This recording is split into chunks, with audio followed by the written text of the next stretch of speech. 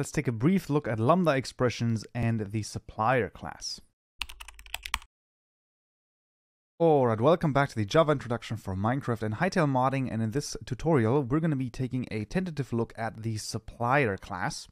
A supplier is a Lambda expression, and the general idea of a Lambda expression looks like this. I will just quickly write a comment here. So we have, for example, a parameter, and then an arrow here, and then some sort of expression at the end. Now, the easiest and simplest Lambda expression is a supplier, and you can see it right here.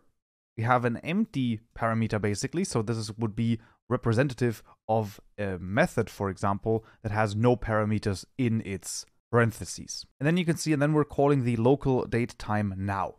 Now, the example here is actually really freaking cool, and you can immediately see why a supplier might sometimes be useful versus just saving, the time right now. So what do we have? Well, we have the date time right now, and then also the date in a supplier. We're going to output both of those, and these should both be the same. Then we're going to wait. Then we're going to wait for 3 seconds, and then afterwards, well, what are they going to be? So let's just run this.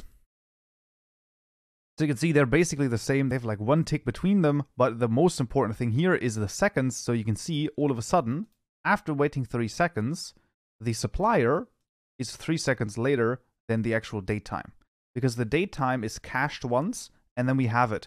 While when you call the get on the supplier, then this is executed. So a supplier basically allows you, in this case, to shift the execution until you actually call this .get. While this here is immediately executed in line 10, this here is only executed when I call the .get. That's the general idea here. Of course, there's way more to it, especially in other functional interfaces. So that's basically the idea.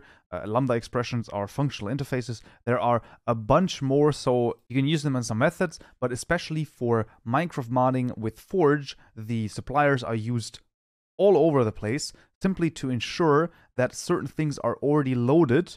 So for example, you can imagine maybe the date time, local now, let's just think about it like this, is not yet loaded. Like, we have not yet loaded the time. As soon as we have reached somewhere where we call the get, then we actually have loaded it, and that's going to be fine. That's sort of one idea. I just wanted to show you a very brief introduction of this. One more thing, you can also have different, functional suppliers. So I can actually middle mouse button click on here, and I can actually take a look at all of the functional interfaces, as you can see. You can see there's a bunch of them, and there are, they are all, interesting.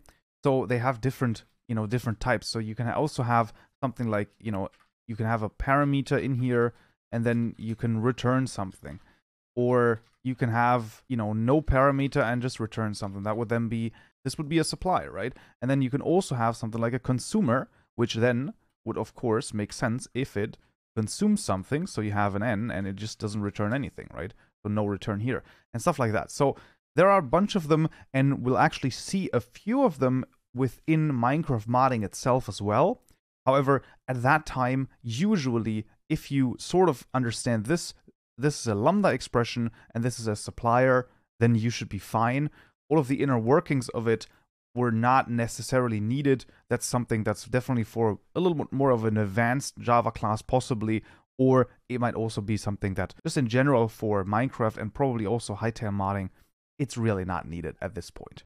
And a really good resource on, when we should use suppliers in Java 8 is basically this question. I will link this in the description below as well. You can see I basically, took a little bit of this code here. So all credits goes to this question. I just highly recommend taking a look at this, because basically there's a few more things explained here. So it's actually pretty cool and awesome to check out. Whatever the case may be, I hope you found this useful and you learned something new, and I'll see you in the next tutorial. So yeah,